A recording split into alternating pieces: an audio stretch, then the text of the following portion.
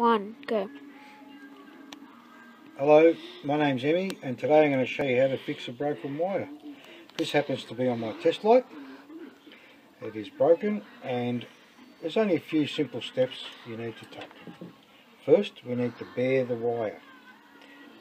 About 5/8 of an inch, or roughly 16 millimeters is plenty. And then we wind the strands together on both of them, and we can now join them.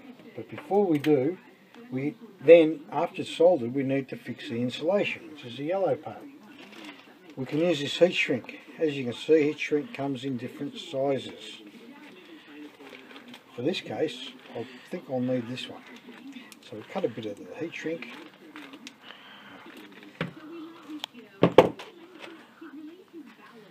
There we go.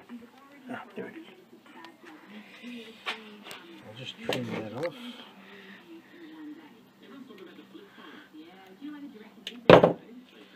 And we put the heat shrink over the wire first, because once it's joined, we won't be able to place it over that end or the other end.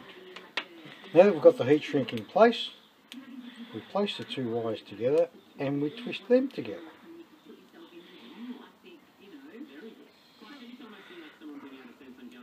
Once you've done that,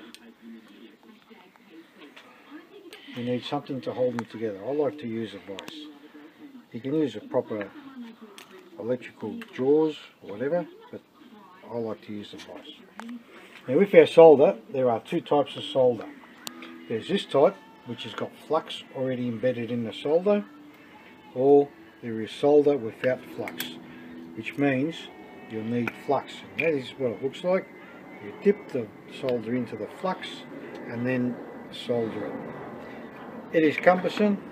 I like to use the pre-flux type. Then we have our soldering iron.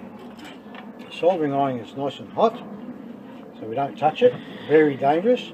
But see, it's all tarnished and black. I just like to clean it up, and that gets rid of all the old solder. I just use a file, just give it a quick file to get all the black off. Once that's done, now I have my soldering iron ready in both hands. The wire is being held. I now place the soldering iron under the wire, and the reason for that is that solder always goes towards the heat, and what we want to happen is the solder to fill up all the little nooks and crannies in the strands of the wire. So we place it on the iron under the wire for a little bit. We then melt some solder onto the iron. As you can see, there's a drop of solder there. I'll just put a little bit more. And place that under the wire, and then it's a waiting game.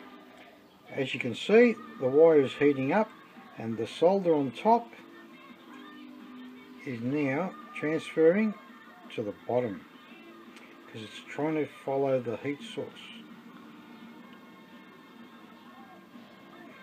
Just put a little bit more on the bottom, and there it goes. There it is. And as I move the iron, the solder is following the heat. Put a little bit more on the iron, and there we have it. And just to roll it around, just to melt it, to make sure it's gone through the strands. And there we have it. That wire is now soldered, and it'll be very hot. So as it cools down a little bit,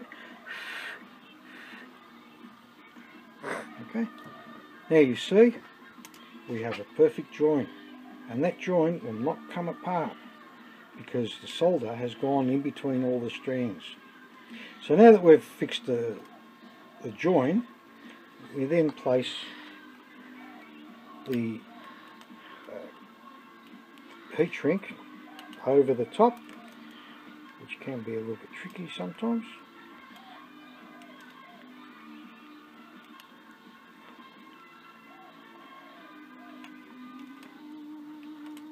And there we have it.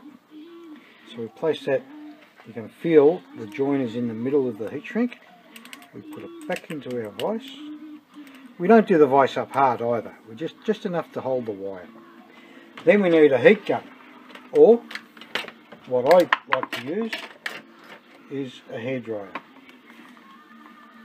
And with that, you make sure the hairdryer is hot, and you just heat up the heat shrink. And what will happen is, the heat will shrink it. And that will form a bond around the old insulation,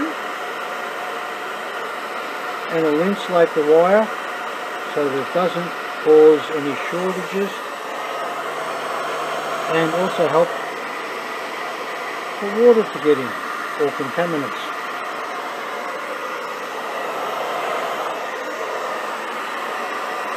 And there you have it, one repaired wire. Thank you for your time today.